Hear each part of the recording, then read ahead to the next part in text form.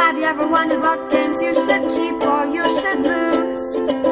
Find out here at Purge Reviews. Banana Party is a children's game about these monkeys hanging, but like Battleship, your opponent can't see it. They will roll the dice, and you have to twist it to see these little pegs to see if the monkey falls off. And if the monkey falls off, you gain bananas for doing so. It almost seems like it's backwards, like the monkey should be shaking the tree to get the bananas off, but so be it. The game works. It's really cute. It's something my kids really liked, but it does play a lot like Battleship with dice. So the dice will tell you how many pegs you can turn or how far you can move, and then just by trial and error, the children will try to turn it and get your banana or your monkeys off so they can gain bananas, which are victory points. Interesting. So what does this teach children? First of all, the idea of victory points. You're counting to points. It does do kind of deductive with the trial and error, and you're trying to figure it out. So like Battleship, it will teach you that aspect of gaming. Other than that, it's just a luck fest. I mean, you roll the dice, you might get to turn over a couple more than me. If you luckily pick it, something falls over. And you need that kind of luck in children's games. You really do, because that gives the parents the ability to actually play the game. A parent can actually try at this game and not have to hold back to, keep it from being a wipeout, winning 10-0 or something. You can play with your child, and your child may get lucky and just legitimately beat you in this because the luck factor is so high, and you need that sometimes in these children games. Unless you're the parent who just wants to play chess with their 5-year-old and dominate them to build character or whatever you're trying to build. If you want your child to have a chance in the game, you need a little bit of luck involved in it, and Banana Party does give it to you. Now, we've had this game for a while. I'll be honest, some children games can be fun for the adults, others can't. The trial and error thing was a little bit boring to me as the parent playing it. And it's important to state that, because a lot of these children games you'll be playing with your kids. My kids loved this game. Now, I'm going to purge this game for the simple reason that we have a lot of other children's games, and I feel like that we're not missing anything. Now, if you found this cheap or you found this at a price and you wanted to buy it, I think you're going to have a decent game here. The components are fantastic, and your children are going to love this game. My kids wanted to play it over and over and over again, and they loved that they were actually in the game. Now, they didn't see the luck that was involved. That was just trial and error, but they really liked it for a long time. We moved on to other games because we played it to death, so it'll be leaving my collection. But look, this game lasted a long time with my kids. My kids are getting older now, so younger kids, kids maybe who can't read, kids who want to learn that trial and error, counting up victory points, here you go. So Banana Party, I would say, is a good, maybe like a 6 or a 7 on the BGG scale for children's games. It's not going to knock your socks off, nothing inventive, but it is a better Battleship. So if you're looking at buying Battleship, other than the theme, some people are really going to like that Battleship War theme. This is a better version of Battleship, to be honest, and one that I can recommend for that. So while I'm purging it, I'm telling you, I got years out of this game. Here's Banana Party by Queen Kids. This is a kids version of the Queen line.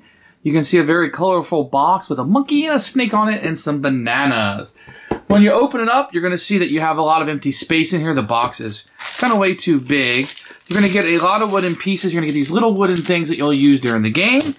You're going to get a bunch of different little monkeys with cute artwork on it of different colors on the back. You're going to get a die that you'll be required to sticker yourself, which will be okay. And then you're going to have these things, which you can use to organize the box if you so choose. And you have a little banana counters that are cardboard. Everything in here is pretty good. My kids have played with this quite a bit. You can see these are the little boards that you'll utilize. They have really cute artwork on it. Everything is cute, but they're exactly the same, as you can tell. And if you can see, they have holes in them that you'll be utilizing during the game. You're going to get a rule book of a few different languages, which we'll take a look at in a few, and you'll have enough in here to play for 4 players. Everything is really good cardboard, very colorful, and kids really like the look of this. So here are the rules. You're going to see it's just a one-pager. You're going to have the object of the game with some verbiage up there, picture of all the components through here, setup, depending on how many people you're playing with, and then this will be the game of the rules. Really, this is how you prepare it, and this is when you roll the dice what you'll be doing. and how you get to enter the game and winner. It's very easy. My kids are able to play this on their own from a very young age, and they still just had fun just kind of messing around with it also. So these are the rules for Banana Party. So to set the game up, you're going to have 2 bases and 2 walls. You can kind of see you can sit 2 things in here. So you'll set these in just like so. And then you can set the other one kind of inside here. So there'll be a little bit of space in between them.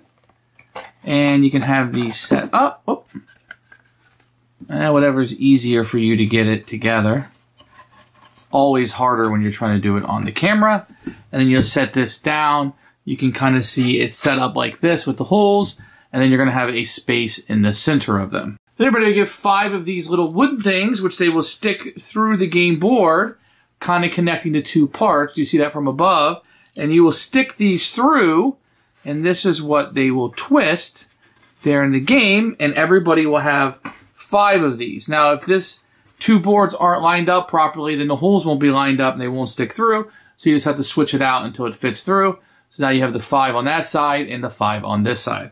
Then what the players will do is they will take their 4 monkeys and they will hang 2 of them on the back end where the other player cannot see. So these are kind of hidden on 2 of 5 pegs. You only ever have 2 on a spot, so the other 2 will just go down beside you, ready to be played. Then you take the supply of bananas, which will act like victory points. You will set those aside so players can easily grasp them when they score points. Then a player will roll the die on their turn and do whatever action is listed on it.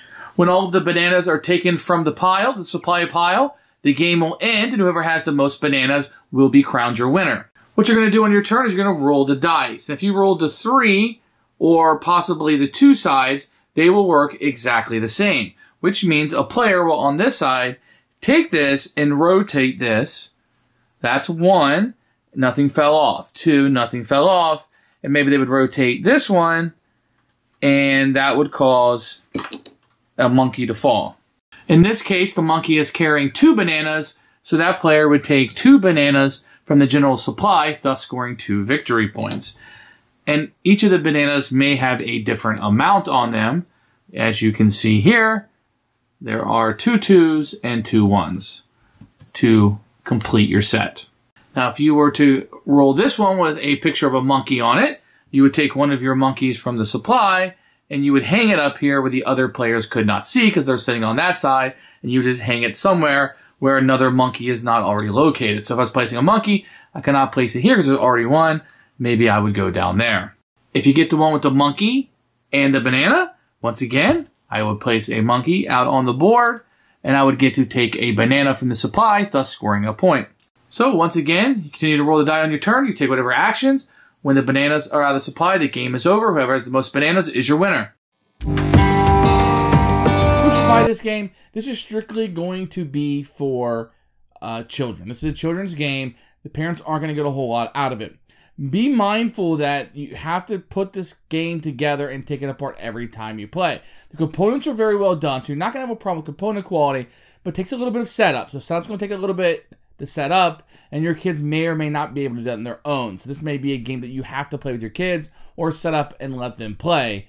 But I prefer a children's game sometimes where they can just set it up themselves and they can go off and play versus a family game, a game I'm going to hold back and play with just the family. Then I don't mind putting it together. This is something more just for kids, and the setup may be an encumbrance to some. So just be aware of it. But let me be clear with you, we had years of fun with this game. It's going to be a purge because we've outgrown it and things have moved on.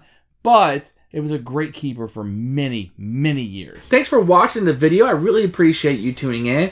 If you liked it, please like it and hit that little subscribe button. That really helps out the channel. Lets us know that you're getting the videos that you want. If you agreed or disagree with what I said, feel free to comment below. I'd love to hear what you have to say, and I promise that I will comment back. Thanks for watching, and everybody else, keep playing.